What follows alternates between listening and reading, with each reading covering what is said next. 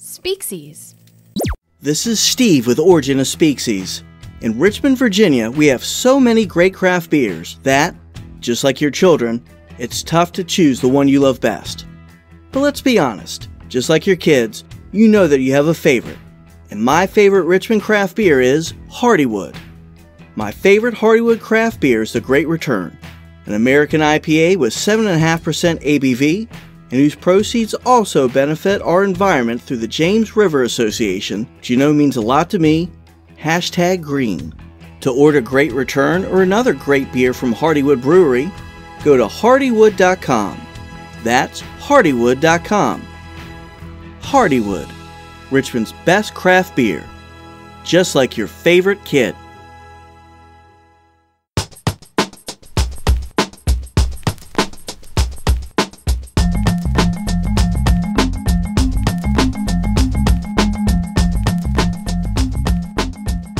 Welcome to Origin of Speaksies. This is Scott's good friend Steve. Scott is out this week. His beard is having its annual inspection, so that takes a few days. So I'm running the show solo this week. Accordingly, I thought this would be a great time to look back at some of our older episodes to highlight some origins that you might have missed. So if you've listened to the show before, you know that I am both a word and animal enthusiast. I will begin with the three animals we all clearly agree are the best. Number 1, cows.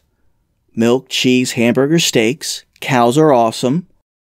Number 2, pigs. Just for bacon. I could go on and on about these guys, but do I really need to say anything else? Bacon. And of course, number 3, chickens. Basically because of Chick-fil-A. Even though I love these animals, there's one group of animals in particular that is high interest of me. Not necessarily in the best way. Bears. My daughter says that I have a phobia of bears. I've corrected her, as apparently she believed the word phobia meant healthy respect. I first discussed my healthy respect of bears way back in the 3rd episode of Origin of Speaksies. In this episode, Scott and I discussed 2 idioms, elephant in the room and loaded for bear. You might notice a little bit of a different sound quality. This episode was recorded in Scott's closet with the two of us huddled around a singular Blue Yeti. But most importantly, you can learn where my healthy respect of bears originated. Here's some highlights from episode 3, Elephant in the Room and Loaded for Bear.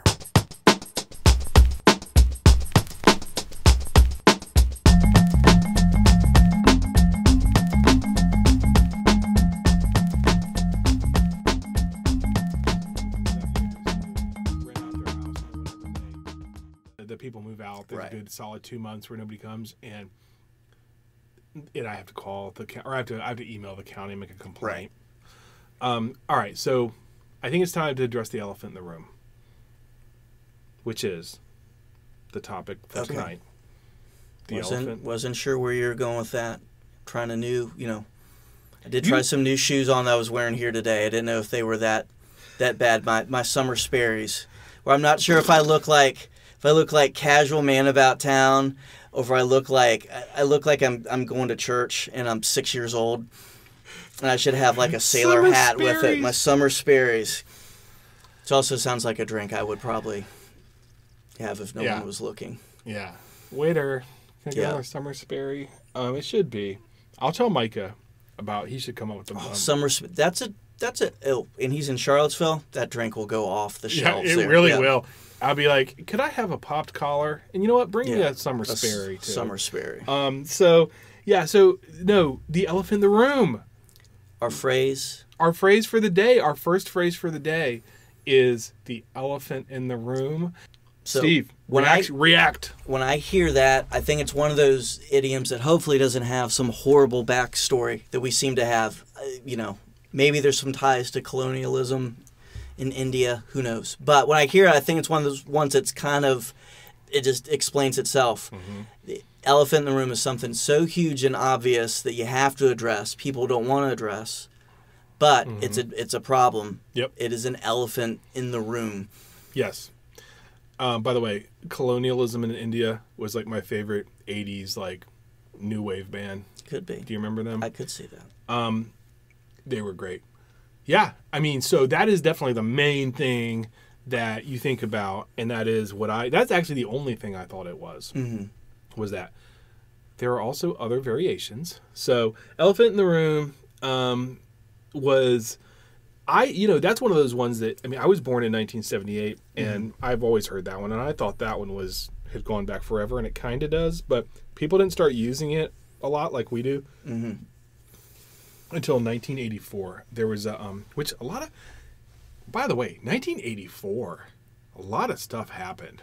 Like, that was a big year. But anyway, there was a book that came out. I guess it was a popular book about recovery or whatever, and it was called The Elephant in the Room, Children Dealing with Alcoholic Parents. Okay, so this did take a dark turn. I'm sorry.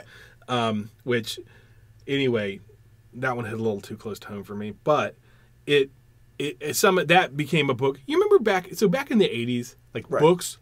Everyone had certain books, like The Joy of Cooking. Everybody's mom had that, or dad had that. Whoever decided to cook, and that could have been a dad or a mom or a kid. But there were a lot of books like that. I mean, The Late Great Planet Earth. I guess that was 70s, but you never heard of that one? No, I have. Okay, I think that was not. I don't think every family had that. I think. Well, no, I know. I'm not. It's not. You're right. It's not the same as Joy of Cooking. I guess my point is, it still happens today. But I guess this was one of those books that was popular enough to where The Elephant in the Room kind of caught on as a thing. Now, did that have anything to do with pink elephants? Because when the Elephant in the Room drinking, I'm thinking of pink elephants. Yeah, so I'm glad you brought that up, because I've heard White Elephant, because I heard of it, done the White Elephant Christmas exchange. And I've heard people say, oh, well, that's the White Elephant in the room, or the Pink Elephant in the room. And I always thought it was like they were conflating something, or they were messing something up, or they were getting something confused with Dumbo or something, which they may have. But Pink Elephant has a different meaning. So there are 4 meanings to Elephant in the Room, which I didn't know. And I love researching these things, and you go, I've always used this one way. This is what this means. And then you go, oh my gosh, somebody else is using this and meaning something totally different. So Pink Elephant in the Room, it kind of refers to hallucinating. Okay. So there's a quote, again, back when people read newspapers and magazines, it was some quote where somebody said something about being hungover and seeing a pink elephant in his room. Okay. And the guy's like, what happened to it? And he goes, oh, it slipped through the keyhole, which is just referencing some sort of hallucination he was having. So totally different. You're seeing pink elephants. So I think pink elephants, I think of where I learned most things about culture. Cartoons. You watch Bugs Bunny, you watch Tom and Jerry. I think of, that's how I learned most of everything I know about opera involved, Bugs Bunny chasing around Elmer Fudd. Right. Or getting hammered, which was also just always impressive to me, the amount of times that in children's cartoons, before someone got hit with an anvil, there would be a lot of drinking. Yeah. And, falling down with X's over their eyes. Or Tom and Jerry partied. They had to. They had to drink through the pain of what they did to each other. Things were rough. And that's why when we look for origins of anything, it's never oh, well, everything was going so well in society. We decided to create a day called Pink Elephant Day. And we all saw... No. It was always something weird like that, where it's we had cartoon... I mean, it was simpler times back then. Yeah. And quite frankly, I miss those. But you could never have a cartoon... Well... You'd have it on Adult Swim. Adult Swim has some messed up cartoons. Yeah. But still, these were for kids. Yeah, but it's still Bugs Bunny cross-dressing, drinking, dropping a hammer on somebody or an anvil. Right. Well, every time you say getting hammered, I think you're talking about them getting drunk, but they did that too. Yeah, they literally got hammered. Oh my gosh. Show. Write that down. Yeah. We need to do a topic. We need to do one about drinking, terms like getting hammered. And you know what? There's probably... no actual... Well, you never know. There's an actual origin or not. Maybe it's Tom and Jerry. Because when you got hammered in Tom and Jerry, you get the X's on your eyes. So it could be. I forgot what I was going to say. All right. So elephant. We're so far away. Okay. It's okay. So we said pink elephants, elephants in the room. You said something about white elephants. Where do white elephants come into all right, so we'll back it up a little bit, because the first Elephant in the Room deal, actually, the farthest back I could find was in 1814. This guy, who is a poet and a fabulist, which is somebody who writes fables, Did not know that until Sound today. like a rapper I wouldn't listen to. Right. Which could be, frankly, any rapper. But that's another. Lil Fabulous. Yeah. I saw something where they said Spotify has registered. I guess if you're an artist, you can like sign up for Spotify, kind of like anybody can sign up for a podcast. Right. As we're going to find out. They said something like there's over 10,000 artists that start with a Lil now. So wow. Like because remember there's Lil Bow Wow and Lil Jon. 10,000 Lils. So if you want to be a rapper now, it's almost like MC now. Who was the first one then? Lil Bow Wow was a protege of Snoop Dogg, right? Lil Bow Wow. He's Was like he the 45 first? now. Had to be the first. He was definitely before Lil Jon. Yeah, he was. But I wonder if he's that. Well, he might be the first successful Lil. Oh, that's a first. Lil Orphan Annie rapper. Think about it. Right. Tomorrow. Yeah. The son of Fabulously wealthy. Right. Drove around with exotic animals. Very young, had a big house. Yeah. Big house. She had that DJ Daddy wore bucks on the ones and twos. Yeah, I'm sorry. I'm so sorry. Yeah. All right. In 1814, this guy Ivan Krylov was a poet and a fabulist. Wrote a fable called The Inquisitive Man. So the story is this guy goes to a museum and he notices all these tiny things in the museum. Mm-hmm. It's like, oh, check out this little, this egg that's beautiful and da da da da da. But he leaves and he never notices in the middle of the museum a giant elephant. So to me, that's definitively where this came from. Yeah. I mean, it's a story about a guy who doesn't notice the elephant in the room. Yeah. Now, it doesn't. Concur. Yeah. So it doesn't pick up steam, but it's there. Now, you may have heard of a guy named Fyodor Dostoevsky. Mm-hmm. He wrote a novel called Demons, and in it, at one point, he writes this guy, the Belinsky from Demons, was just like Krylov's Inquisitive Man, who didn't notice the elephant in the room. Mm-hmm. So there you go. That's definitive where it came from. And to me, that's like what it means. This other stuff, pink elephant. Now, white elephant, a lot of people attribute, and it came from Mark Twain, because he wrote a story called The Stolen White Elephant in 1882. Now, this has a different spin on it. It's something that's too big to miss, yet impossible to find. So is Mark Twain who to blame for white elephants? He is. So I don't know the whole. Gifts. Yeah, I don't know the whole thing, but it's different in that. So in the story, apparently it's a like a detective story, and there's a large white elephant imported from Siam, and it disappears while it's quarantined in Jersey City. So, not one of his more famous works. Yeah, frankly. Sounds like a bad Quentin Tarantino script. But it sounds bad, but it's Mark Twain. So what is the worst white elephant gift you've received or given? Well, okay, I'll be a little different with this. I mean, I like white elephant gifts that are tacky or funny, right. But the worst for me is like a bottle of wine or something. Because I mean, people always go, "Ooh, let me get the wine," but I'm like, "Boo, I can buy my own $5 wine." Right. I want something tacky. What about you? Have you ever had a bad one? I usually bring something back. I'm generally the one giving the bad gift because that works for my sense of humor. You should come to my... And I'm cheap. So a couple years ago, I had somehow acquired a Hooters T-shirt. Hooters being the restaurant. Somehow acquired. So you woke up one day and there was a Hooters. There's no way I went in there unless I was going to witness or hand out tracts. But somehow I acquired a Hooters T-shirt from the restaurant or restaurant, which is now a genre of restaurant. So that's like a restaurant that serves chicken breasts? Yes, it focuses on chicken. So I brought this to a white elephant with a group of couples we used to hang out with. Oh, yeah? That sounds extra creepy now. Yeah, it was a group of conservative, like-minded people. Like-minded. Like don't say like-minded, because that makes it sound weird. It makes it sound racist, doesn't it? No.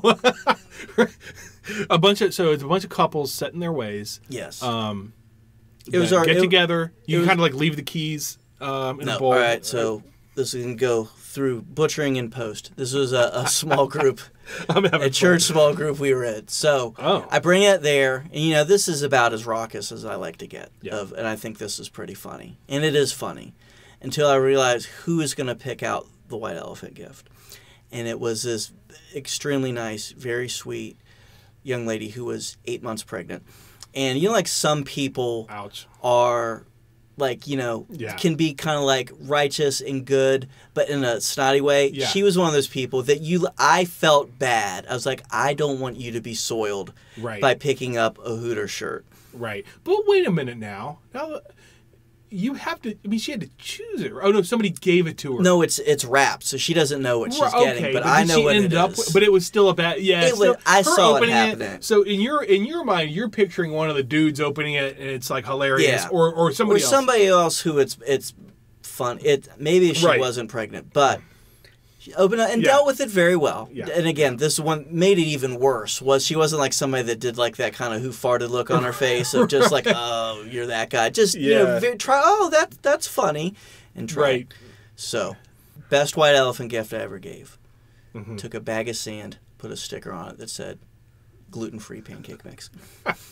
Wait, That, my friend, I is think I've comedy heard- gold. You've had. I remember you telling me about having actual gluten-free pancakes. So you were inspired by our life events, right? Yeah. Am I right? I do remember and it this. probably was. Yeah. Yeah, it was probably 60% sand. So the next topic is I'm really excited to do this one because I want to hear your reaction. I was with our mutual friend Eric. We're getting ready for a concert. We're gonna go see this metal band Ghost that we've now seen twice. Anyway, so we're at establishment near the house, picking up some beer because a bunch of us are gonna get together ahead of time. Mm-hmm. And I look at him and I'm like, dude, we are loaded for beer right now. And he looked at me and kind of gave me a courtesy laugh. And I'm thinking, I don't think he gets the majesty of... That is a solid pun. A solid thank you. And I'm the type that I want to get recognized. I just That's some solid right. wordplay. And he just was like, yeah. And I said, yeah. So of course I'd explain it because if people don't get the joke the first time, nothing's funnier than explaining the joke. Yeah, if you you want to gotta- really unleash the humor, Right. explain a joke to somebody. you know what you're doing? You're teaching them to fish. Because, look, you didn't laugh that time, but you need to know this was funny. So if I say something funny He's again, a better person because of that. So I told him, I was like, yeah, it's like loaded for bear, but beer. You know, we got so much beer, we're loaded for beer. And he's like, did you just have a stroke? Like, what are you talking about?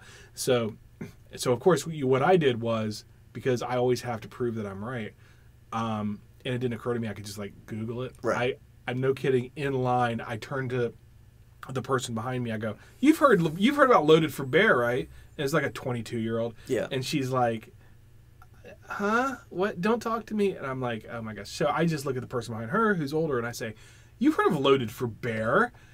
And that person also looked uncomfortable, but they did confirm, yes, loaded for bear is a saying. So then I didn't look insane at all. Right. Right? So, Steve, please, as somebody much older than me, you heard this phrase. Yeah. Thank And you. I think like elephant in the room, it's one of those ones that's very obvious.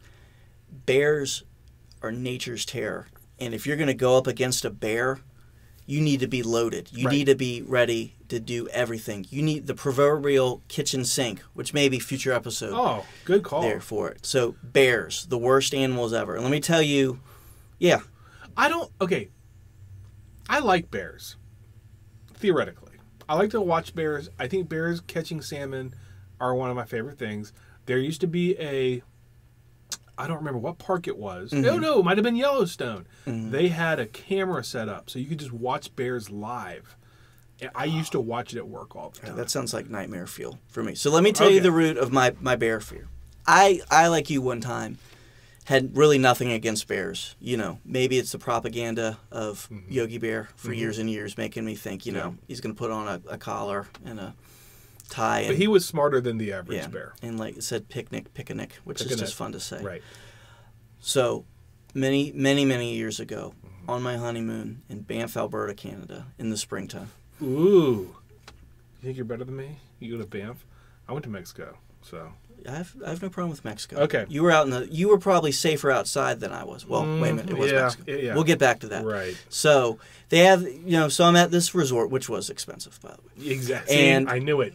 And so it's springtime in Alberta. And they have these signs, about bears. And of course, I'm also thinking it's Canada. The world's nicest people. They're going to like gently let you, just kind of tell you everything. Nice too. And they're probably Canadian bears. They're extra nice. Right. So essentially, they made it very clear especially in the springtime, that if you come across one of the bears out there, they didn't say anything like, nice, play dead or keep your distance. Hold on. Can I guess? Yes. Because I do know what you're supposed to do when you see a bear. I believe it's run. If you want to die. If you want to make sure someone eats your face. I'm pretty sure you run. No. Yeah. They told you if you were confronted by bears, that the bear is trying to kill you and you need to fight for your life. That's the worst advice I've ever... That is the worst advice I've ever heard. Now, let me tell you why. Because you have no chance. You have no chance. You're not going to beat a bear. Right. And that's what they're saying. That's what they made it very clear. So wait a minute. Actually, I'm mad now. So you're telling me that you paid a lot of money for a resort in Banff with a bunch of Canadians that are supposed to be nice, and what they told you was, if you see a bear, you're going to die. If a bear comes at you or confronts you. What does that mean? Eye contact? Or if you're in a situation where you and the bear are in each other's personal space, they were honest about it. This is also to stay on the trails. Well, not to go pick a fight with it, not to go searching through the forest. Did we learn nothing from freaking Swayze? You don't fight until it's time to fight. But I guess it's time to fight. So this would be a time to fight. This would not be looking for trouble. Okay. Anyway, since then, I never really realized bears could be that much of an issue. And that planted a little bit of fear, an acorn from I'm joking about it, but actually that is sobering, right? They're dead serious. They're if you're in contact with a bear, you're probably going to die. Do what you can. And odds are, and they made it clear, you weren't coming out of this. Right. So, from there, bears. Bears. So you're right. So, you don't want to face a bear with a friggin', slingshot. Back in the day when you talked about colonials, back when they used muskets, they had to have the right. They call it the ball, the wad, and the whatever, the gunpowder. Those are all nicknames for Eric, by the way, if he ever hears this. Right. And so basically, depending on what you were hunting is the sort of ammunition and what you would load up your musket with. There's this really great old quote from I actually do really enjoy that when they have the earliest usage they can find, right? So the earliest usage of loaded for bear, I wish I could say this in a some sort of old accent, but it's actually, this is weird, proceedings from the Grand Commentary of Knights Templar. Friggin' Knights Templar, Dan Brown needs to write about this, but in 1877, and it's Sir Cruft thinks we do Sir Thomas injustice as he don't mean what you know what, I can't even read this. The point is they're talking about some Sir Cruft, which is great, did Sir Thomas an injustice because he shot his bull on his property. Wow. And they're we can't help it, we were loaded for bear and we aimed at a bear. If a bull was within range and was hit, we are sorry for the bull, but can't stop hunting bear. Right. So they're look, we're bear hunters. We're loaded for bear. If one of your bulls gets hit, sorry. The Catholic Church has supports my view of bears. Exactly. And this is a big moment for me now. Just to see that they've known for a long time. The Mother Church has been aware of bears and how evil they are. And maybe that's why the Knights Templar were formed.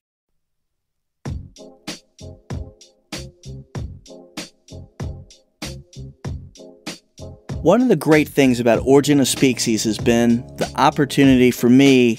I'm kind of a reclusive, stay-at-home sort of guy, but it's given me a chance to meet some new people.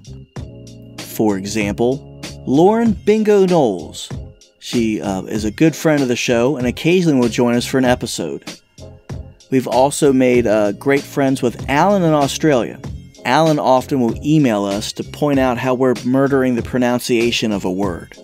Alan also taught me that murder in Australian means clearly and accurately articulating. Did not know that. But the most interesting person that we've met is Robert Banquette. 2 summers ago, before the vid ruined everything, Scott and I met Robert when he was visiting in town. He was up from Montgomery, Alabama at a comic book convention here in the Richmond area. We had a chance to speak with him, a very interesting, very charismatic person. Robert had a great idea for a history-themed podcast, so we were able to work with him to help him realize his dream. Robert is from an old money family in Montgomery. and his family apparently has been well connected for a very, very long time. His show, True Facts with Robert Banquette, shares the stories behind the stories about many important historical figures. Oddly, every one of these historical figures that Robert brings up somehow is related to him. And even more bizarrely, each one of these historical figures encounter a distant relative of Robert's nemesis and archenemy, a man by the name of T. Hollis Mellencamp. Even though Robert's podcast is mostly about history, animals from time to time do make an appearance. From the first episode of True Facts with Robert Banquette, which reveals the true facts from the life of Arthur Wellesley, who most people know better as the first Duke of Wellington, here is Robert Banquette sharing some true facts about tigers.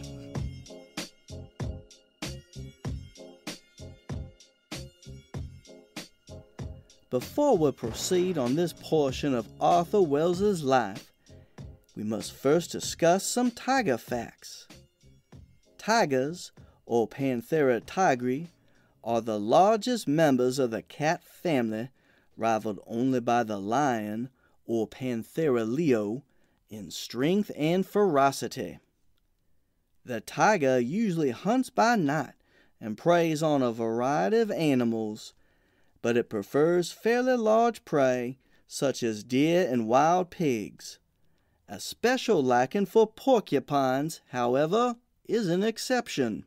True fact, tigers are privately owned by many prominent citizens in our country, including Taylor Swift, Ralph Nader, Paul Rudd, Michael P.S. Hayes, Chelsea Clinton, George Clinton, Louis Farrakhan, Honey Boo Boo and Mama June, Peter Bogdanovich, Matthew Broderick, Nicholas Sparks, Willie Nelson, Lonnie Anderson, and Beta O'Rourke.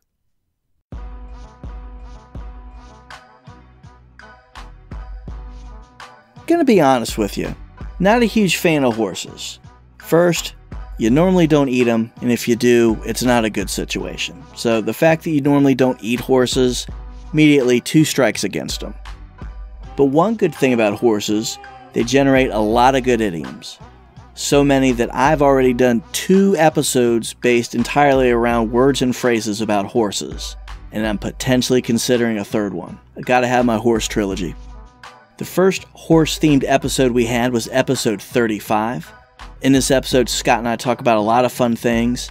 We talk about my cherished millennial, who actually is a real person named Mason. We talk about John Heywood, who comes up in some other shows. And also, we end up talking a lot about Little House on the Prairie. And if you're going to talk about that show, you're going to talk about Michael Landon and his glorious hair. Which, by the way, Scott makes a comment about the Highway to Heaven hair being garbage. Gotta disagree. Michael Landon's hair in any circumstances is pretty good. And of course, me being me, I do find a way to talk about bears. So for our final segment from episode 35, don't look a gift horse in the mouth, hold your horses, and horse feathers. Horse idioms. Horse idioms. And this is a Steve researched episode. So Steve, take us away. Full of facts and plenty of ums and mouth pauses as I overthink things. So to start off with horse idioms, we're not going to do this one, but there's a little bit of a Trojan horse because I did want to use an excuse to talk about animals. We got to talk about bears. Yes. Because it's springtime, bears are coming out of hibernation. Yeah. People aren't prepared, and new listeners might not be aware of how much I'm always on the lookout for bears. And I try to take all of my fear and my family's fear and compare it to, if you're going through something, well, is a bear involved? Right. What should you really be scared of? Which everyone should, is bears. So it's springtime. They're coming out of hibernation. I'm concerned my wife and daughter will be traveling to North Carolina for spring break here shortly. Is that bear country or? Yeah. So they're out in the mountains in western North Carolina, so they have to deal with bears, strong potential of Sasquatches, Yeah. They'll have to deal with people from North Carolina. So there's a lot of things they need to be worried about, but a bunch of jacked up bears coming out of hibernation, probably going through Mountain Dew withdrawal. I was about to say those North Carolina bears are doing the do. They are. They're doing the do. Yeah. And what else is coming out? I mean, raccoons are raccoons kind of year round though, man. They don't care. They're going to show up anywhere. If you avoid garbage and avoid being out late, you're okay. Well, but anyway, just a reminder before we start talking about horses, which they're not bears and they're not alligators. Well, that's what I was going to say though. Let's talk about this because horses. This was your idea. You were definitely hot to trot for the horse talk, which is not one we're going to do. Nope. But so the impetus was actually I had a conversation recently with a millennial I'd call him a cherished millennial. He was a millennial that steered me in the direction of my current barber. Okay. So he can't be all bad. He actually does literally eat goldfish in front of other people, and I've told him not to do that, and he doesn't care. But he doesn't have a juice box. But anyway, good millennial. I mean, he's my cherished millennial. So we were talking about something recently, and I actually said to him, "Well, I don't want to look a gift horse in the mouth." Right. And he actually said, "What does that mean?" Oh. And I took a moment of pause because I know what it means. Essentially, don't be ungrateful or don't take for granted something you've been given. Right. But it intrigued me to the roots of it. So first one I want to look at is don't look a gift horse in the mouth. So is that a phrase you use? Absolutely, yeah. Use it. One of the ones like your cherished millennial. I didn't know what it meant for the longest time. I've done no research on this, and I think one day thinking about it, I go, oh, okay. So if somebody gives you a horse, you don't inspect it. Sort of like if somebody gives you a new car, and you're like, hold on, let's go through and make sure everything's working. It's like this was a gift, just take it. But so I do use it. No clue as to the origins. So you've hit on kind of what it gets at there. So I think one of the key things is it's a gift. You're not paying for it, so you really don't have the right to inspect things. Right. And looking a gift horse in the mouth, what you would do when you got a horse, someone said, "Hey, here's a 2-year-old horse for you." Right. You'd look at the teeth to see the gum. So that's the gum why it's recession. the teeth. Yeah. So it's also you'd look at the teeth to see how the gums have receded. Got it. And what's also the expression "along the tooth." Oh, related comes from that. So yeah, because I would have thought more. Don't look a gift horse in the hoof or something. You know what I mean? Like where would this come from? But so that is something that, and horses do have big old teeth. Yeah. So someone might have tried to look at the hoof, but that also could have ended with someone not having any more teeth in their own mouth. Yeah, after they've done that too. Right, because you can always give a little sugar, an apple, or carrot. All things I've never done because I'm kind of scared of horses. Right. But certainly you can't go downstairs checking out the hoof unless you know what you're doing. But either way, you don't want to do any of that. Yeah. So one of the things, this phrase is something we all seem to use. It's kind of obvious once you hear, the reason why people say it. So it's not that, but we're not stopping there. What I liked about this was looking up the origin of it and just some of the journey that the phrase took. Nice. To get here. I found it very exciting. Take us on a journey, Steve. So prepare to take a journey with me. The phrase first appears in English in 1546 as "don't look a given horse in the mouth" by a gentleman named John Heywood. Now, have you ever heard of John Heywood I don't before? think so. Okay, good. He is somebody that I've discovered through this and quite an intriguing person. So is he going to be like a big hitter, you think? Or I don't want to oversell it. We're talking Guy Fieri big. Oh my! So your life is going to be different. I know. So to give you an example of what he is, how big he is, this phrase appeared in English first time 1546 as "don't look a given horse in the mouth" in his book entitled "A Dialogue Containing the Number and Effect of All the Proverbs in the English Tongue." That's out of bounds. That is a very, very unedited long time. It's a mouthful. And it's also spelled in the old English way that looks like, like when your kids start trying to spell big words for the first time, and they look like they've just newly immigrated to America and have been drinking. That's what it kind of looks like. Which probably happened a lot. Yeah. So that's one phrase that he's given credit for. And where he got that from, it's speculated that he obtained the phrase from the Latin text of St. Jerome's translation of the letter to the Ephesians, which was made circa AD 400, which contains the following text. Noli eque dentes inspicere donate. Michael Francis Rizzi, do you renounce Satan and all his works? Trying to get still don't have my Latin priest voice down, but it's an improvement from the last one for sure. I'm getting there. That was more robot than old Chinese man, which was last time. The term that I've butchered in Latin is actually never inspect the teeth of a given horse. And so this was from from Ephesians. The letter, St. Jerome's translation of the letter to the Ephesians. He did around AD 400. I don't know where I was able to find. I don't think that's from Ephesians. Oh, I guess it's like his prologue. Oh, it's like his notes or his... Yeah, or when he sent it to Saint whomever was there. So back to John Heywood. Yeah. Who, again, his book, A Dialogue Containing the Number and Effect of All the Proverbs in the English Tongue. Wow. Is a very long title. Talked about Alanis Morissette earlier. That sounds like one of her... Yeah. Was it her that had the... No, I'm thinking Fiona Apple. You're thinking of Fiona Apple, but Alanis had one too, supposed former infatuation junkie, which is hard to say, but then Fiona had when the pawn breaks. Yeah, it's like...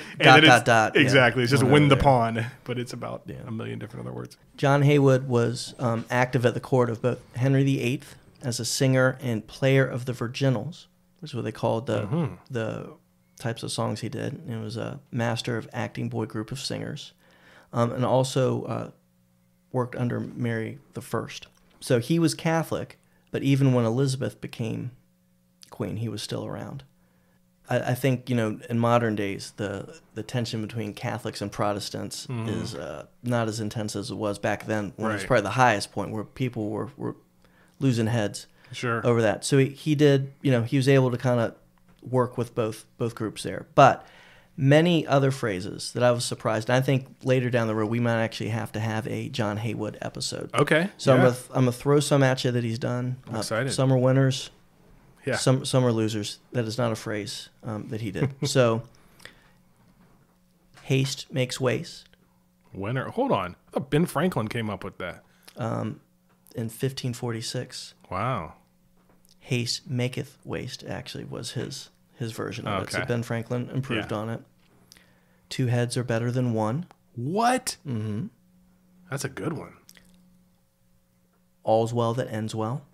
Nice. Okay. Those are some of the winners. I know I could sit here and read lists. No, that's those are really good ones. Those are ones that we all they've lasted throughout the years, sort of like as you alluded to earlier, Out of Bounds and boy, what are some of the other Fieri ones I forgot? But basically, I'm disproving my point here. But some that maybe aren't as good, in my opinion.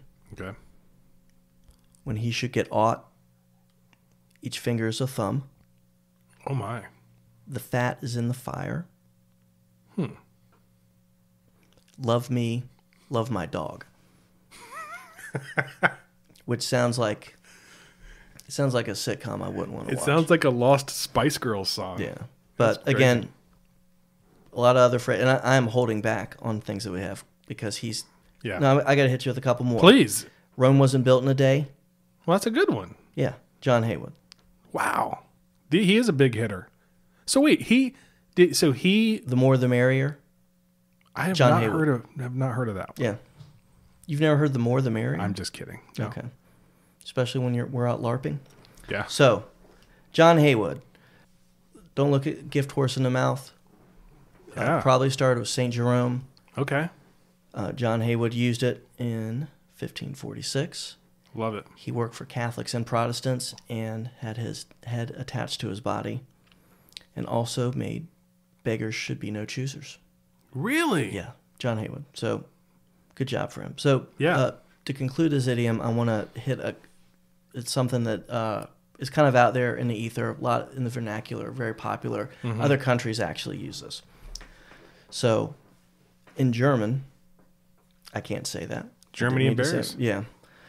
I got to work on my German accent. I don't have that. But in Spanish, Yeah. I think I can say it in my Telemundo voice. Please.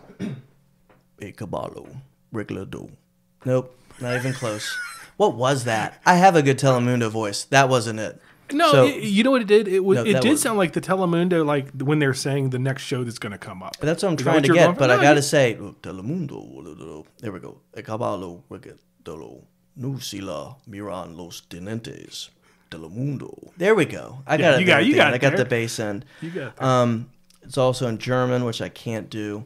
And it's also, there's one in Welsh, which I will just show you how it's spelled. Yeah, a lot Which- of weird. Where it starts with the C. It looks like someone had a stroke. Holy Is that cow, right? yeah. And maybe they were. I just had a I- seizure. Yeah. And if my Welsh-hating friend was here, I wish he would be able to. Oh, he'd have some smack to talk about Yeah. that. So don't look a gift horse in the mouth, which is good. I like it. Good stuff. Okay, so the best part of that was we found John Heywood. Yeah. I mean, wow. Can't believe he hasn't come up yet. I wonder if he spent his spare time going to different diners He in yeah. the 16th century. You know, when you said Guy Fieri, I'm thinking, well, it's a tall order there, buddy. But there are some similarities. You know, he was an entertainer. A lot of people probably didn't like him because he was, you know, very Catholic in a time where it was hard to be Catholic, depending on who you were around. Just like a lot of people have hate for Guy. So, all right, man. I hope we get more. Let me just say, John Heywood, right? John Heywood. Okay. Every time I hear the last name Heywood, I think of a Saturday Night Live sketch. Do you remember the one where they just did a cold open? And I don't know if it was cold open or it was just a sketch. The graduation one where they're reading all the names and it's like every name is a double entendre. So I'll let you figure out what Heywood. Let's just say his last name. Actually, I'll just say his last name was Jablomi. So that's pretty. Can't hear Heywood without hearing.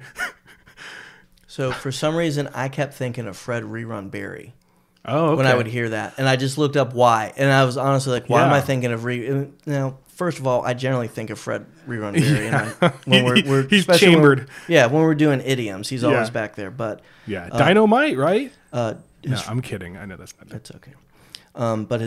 But there was an actor on the show, Heywood Nelson, who played Dwayne Nelson. Oh, Dwayne the one that did Hey. That is him. Okay, there you go. Well, good. Well, we've gone That's from John Heywood to Hey. Yeah. All right. Wow. I think I liked your Telemundo voice better. Do hey. no. It's gonna sound like. Yeah. All right, cool. So All right, moving on. Moving on. So the next one is Hold Your Horses.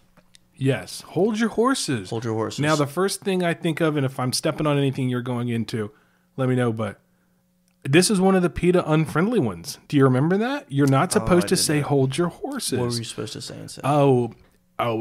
Something dumb. I don't remember. Yeah. Well, because it wasn't, to me, it wasn't the most annoying one, but it was the most That's tough like when you're doing unnecessary one. No, because it was like they're all unnecessary. But I can understand if you don't want to kill two birds with a stone. But as soon as I heard it, I remember myself saying, "What's wrong with holding horses? There's nothing wrong." So we're gonna find out the actual origin of hold your horses. Hold Your Horses. Mm-hmm. So this is one that I use, and I think of this more of almost like a mom one. Like I can Yes. hear my mom. I can hear like everybody's mom. Like the word "bucko" should get tacked onto the end. Yeah. And kind of in that shenanigans sort of way. Yes. Hold your horses, mister. Yeah, Mr. Something Bucko. like that. Yeah. So going back, it was speculated that it came from the Iliad. But I went back, and someone else had done a good job of taking the section and reviewing the different translations that have gone through. Okay. So looking back at other authors who have translated it, it's come out as stay your horses, hold, stay your steeds, stop, check thy steeds, Ooh, I like that one. rein your coursers in, which I like because I like that one too. That sounds a little dirty. Yeah. And well, so does "Stop, Check Your Steed." It sounds like a 1980s like hit by, what was it, like "Relax, don't do it." It'd be like, "Stop, check your steed before you do it." There you go. Could be, right? Well, if Frankie goes to Hollywood, you. needs a comeback. Yeah. You might have given it. You might be the seed from which a mighty homosexual oak will grow. God, I hope so. So, initially, I thought this was cool because it went back to the Iliad. Apparently, Right. it does not. Not Even the though I'm Iliad. still going to pretend that it does. Yeah. However, the roots of it are still kind of exciting because it comes back to America. So Okay, cool. It seems that the origin of this goes back to the United States, originating as "hold your hosses," Ooh. which I didn't say very well because I think Well, hoss like hoss. There we yeah, go. You got hoss. to put some bass on. I said, "Hold your hosses." Hold your hosses. How you say it like a sassy Southern belle. You hold your hosses. Bogart, I'm not going with you to that ball. You hold your hosses. Oh, Beauregard, yes. He's back. Beauregard, hold no. your horses. That sounds Gosh, better. I've been waiting for Telemundo. I've been waiting for Beauregard to make a comeback. Yeah. So, hold on now. Hold your horses there, Yeah. Bucko. Hold your hosses. Are they Hosses. spelling it? So is it actually a different word, or is that just a Well, as dialectical? horses were referred to often just as hoss. Okay. So that came up a lot, and there's multiple uses of this. So what was the, before you get into that, I mean, we need to just acknowledge real quick, when you talk about hoss, I mean, was it Gunsmoke? What was the one on the Ponderosa? Let's see. Bonanza. Hoss and Little Joe. Did you watch that show? I did. Yeah. Because cartoons would end, and I was too lazy. This is when you had to get up and change the channel. I would pretty much watch whatever came on. Well, in fairness, there was 2 channels, but you were going to get, first of all, that's how I got into Little House, was same thing. Cartoons are over. Little House is on, and the music. Yes. I'm putting a clip of the music in to the beginning of Little House. You'll get swept away. It's good. Oh, Yeah, it's she'll so get good. swept away with that show. Because Michael Landon's hair is glorious. Yeah, it's unbelievable. Because he went from Little Joe to at some point, it's I'm going to have... I mean, I don't even know what you'd call that hair. I mean, it's magnificent, but it's not like 80s kind of puffed up. No, I can picture it. I don't know. I'm speechless, actually, because I don't know how to describe it. But honestly, and maybe that's how he got Highway to Heaven. Maybe it's angelic. I mean, his hair it's something to behold. I see how you skipped right over Little House there, because we somehow just talked about three Michael Landon shows. Yeah. Michael Landon, was there a more wholesome dude? Other than Mr. Rogers or Bob Ross, nothing ever came out bad about him. He was a great guy, and he just had that face, like that Pa Ingalls smile, where he's kind of the lips are kind of pursed while he's smiling, and you just feel all warm inside. And then you got to say, what is it? Gentlemen, hold your steed or whatever. Yeah. But I miss Michael Landon, man. Well, he was married 3 times. So maybe there's two women that might disagree with. Well, it's probably not his fault. I don't see. Yeah. There's They're no probably way jealous of his hair. Yeah, that's tough to compete with that. There's not enough conditioner to make your hair look as good as his. The Highway to Heaven hair was trash.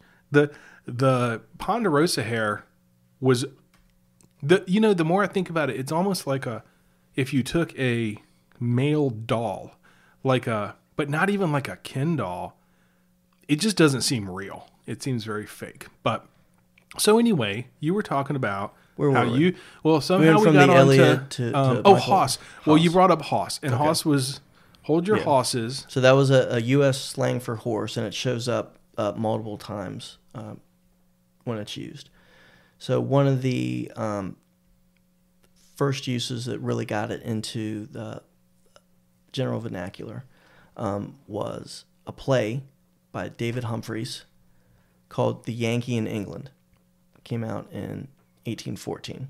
Okay. And David Humphreys is not another John Heywood. No. So sorry if I've built that up. No, he's more of just a one and done. So like he goes to Hollywood. So, well, I don't know if you one and done with that song. If you ever listen to it again, you don't want to say that. But Stop, hold your steed. Yankee in England. Yes. Was pretty influential. The stage character of the Yankee was a prominent character apparently in comedies back in that time. Well, there was and maybe you're about to talk about this, the Connecticut Yankee in King Arthur's Court, which I'm sure was subsequent to this. Yeah. So the traditional use of it, or the more familiar phrase, we see comes in 1939 in I would hope that this was from the publishers of London Magazine, Ladies Magazine, I think what was another one, New England Magazine. Yeah, London. You said London Magazine, right? Yeah. And this one's a little bit better named. It's Chantelane. But it was a Canadian ladies magazine. Okay. So this one, it actually had a more, I mean, I don't know what a Chantelane is, but... It's not called Canadian Lady Magazine. So they've gotten to the point of people decided, let's not name the magazine to who we're trying to market. Right. Or to whom. People, let's just pause for a minute. People didn't know how to name stuff because there's all these ones that are just London Woman's Magazine. Then you had, who's the circus guy? An autobiography written by himself or whatever the redundant one. But now that I think about it, we did bring up Fiona Apple earlier. So yeah. But in all seriousness, the reason they probably did that was now you go to the store. Yeah. There's multiple ladies magazines. Back then, it probably was ladies magazine. Absolutely. You didn't have a choice. That's the magazine you're taking it home. Well, just like when, back in the day, man, Ron Burgundy, you just watched the news. It was the news. Now you got everything to choose from. I miss the old Ron Burgundy days, but yeah.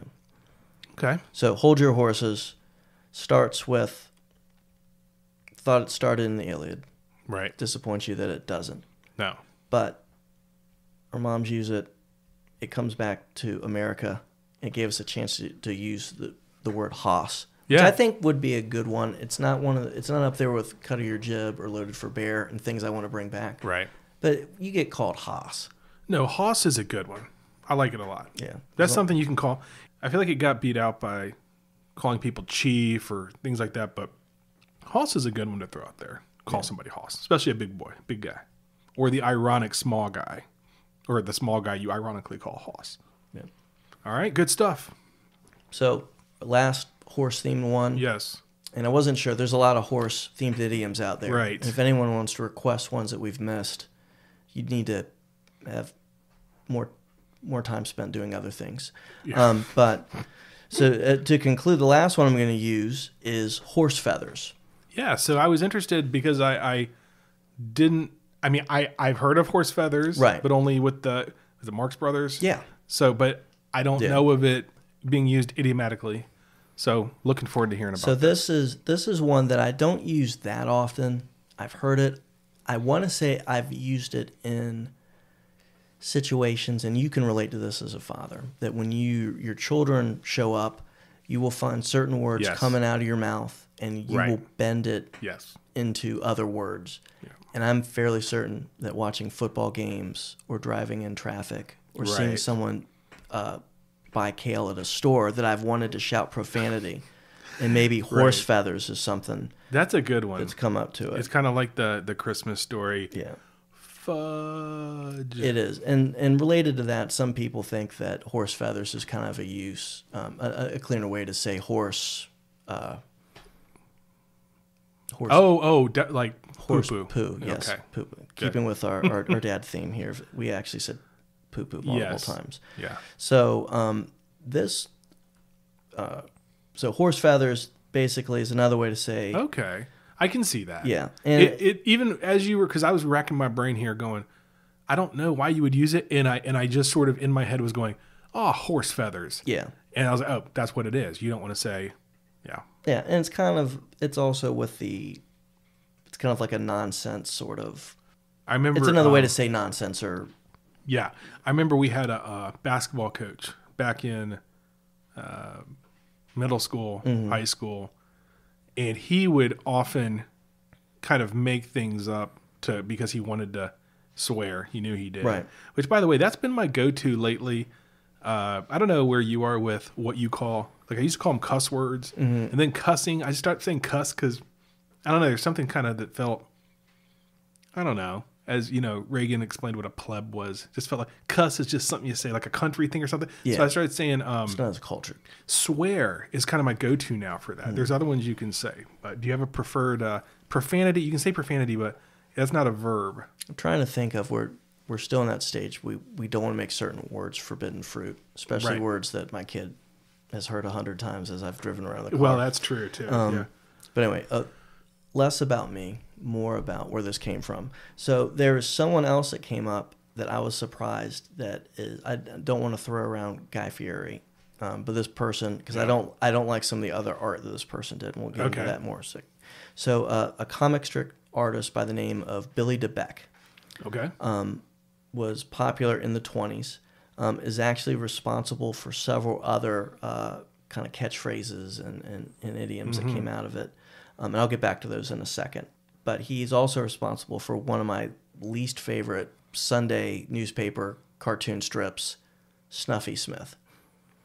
Snuffy Smith. Yeah. Gosh, I don't know anything about Snuffy Smith. If you saw a picture, I thought you were going to say Kathy. No. Ack. At least they gave us that. Right. That's another one. Actually, that's another one. You know, there's just... All right, so I imagine people don't do this anymore, but when you were a kid, you got the Sunday paper, and there were the comic strips you liked. You liked Garfield, you liked Peanuts. Garfield, Peanuts, eventually Far Side. But but then there was just the ones that I didn't understand were there. Kathy, now at least I can see there's something for it, but there was like Rex Morgan, MD. Oh, that is tragic. And like that one Prince Valiant. Well, yeah, those were, but those were in a different category, and they were like soap opera-y. But then there were, what was the one that was like, I don't know, like a sergeant or a private? It was some military. Beetle Bailey. Beetle Bailey, yeah. I don't remember it being very funny. So yeah, but I think where you're going to was, this is back when the competition maybe wasn't the same. Not to say, I'm sure it was competitive to get into syndication as a comic strip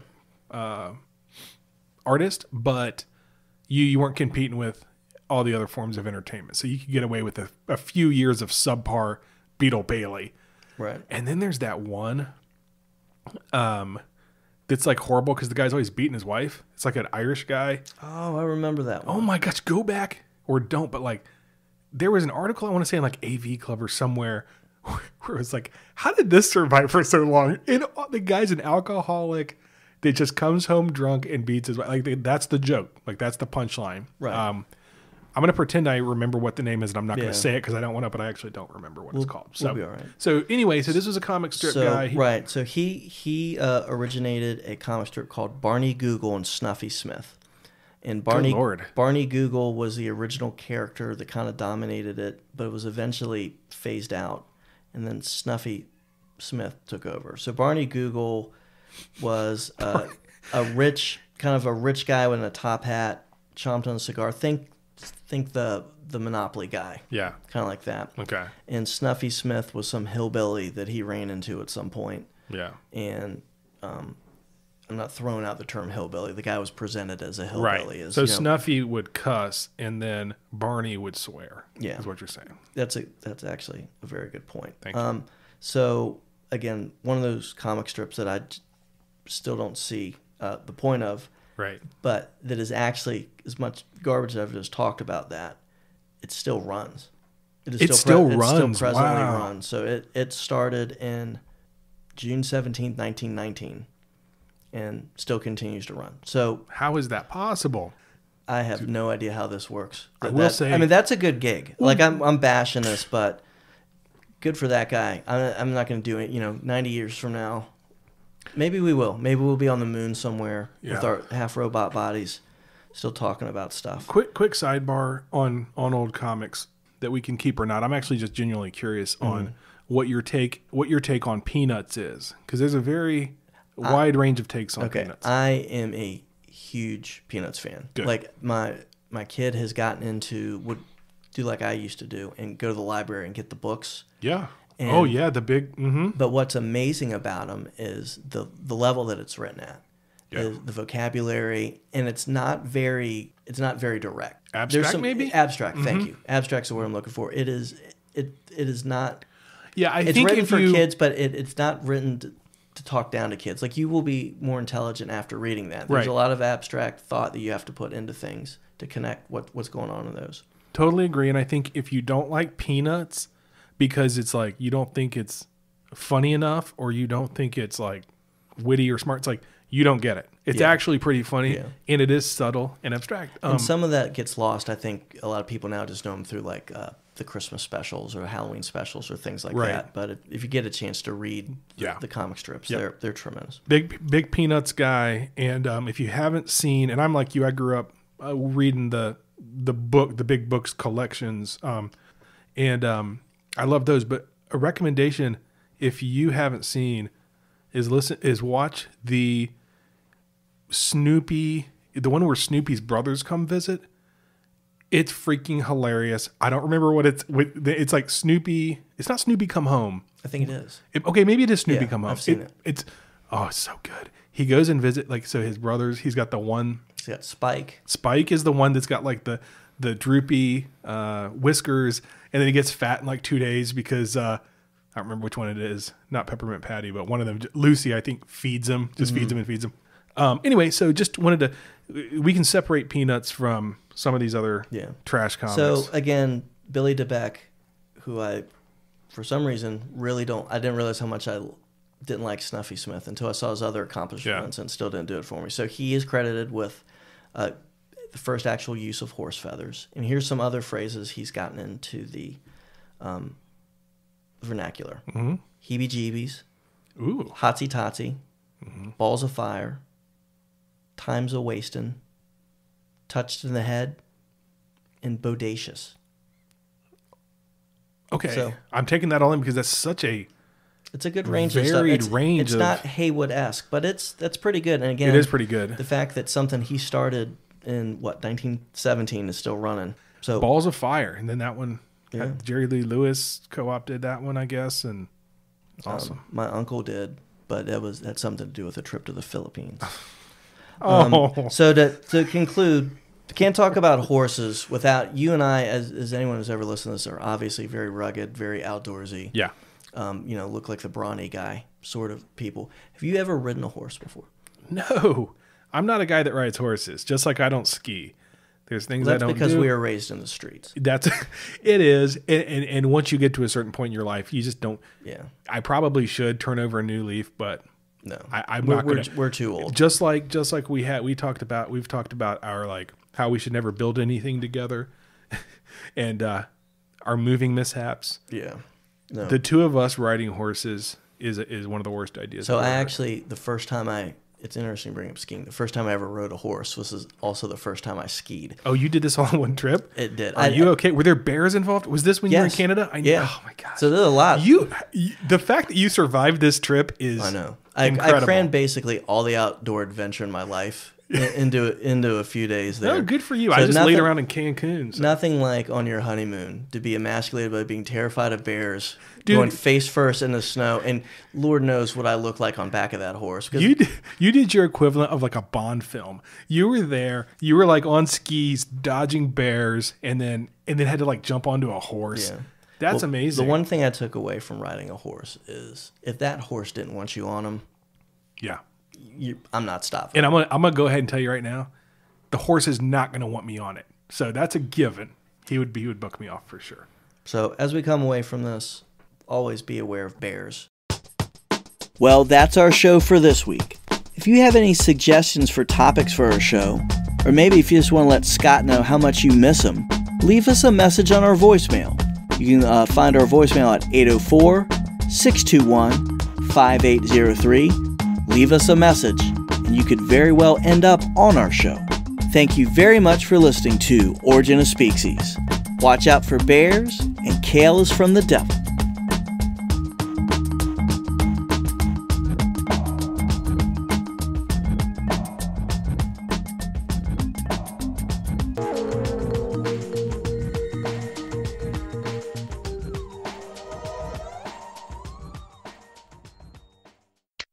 Speaksies.